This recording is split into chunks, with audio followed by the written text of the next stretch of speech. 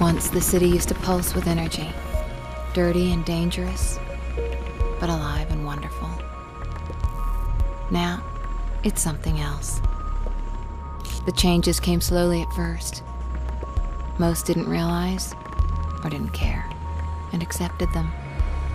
They chose a comfortable life. Some didn't.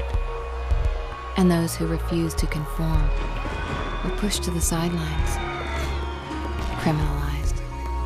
They became our clients. We call ourselves runners.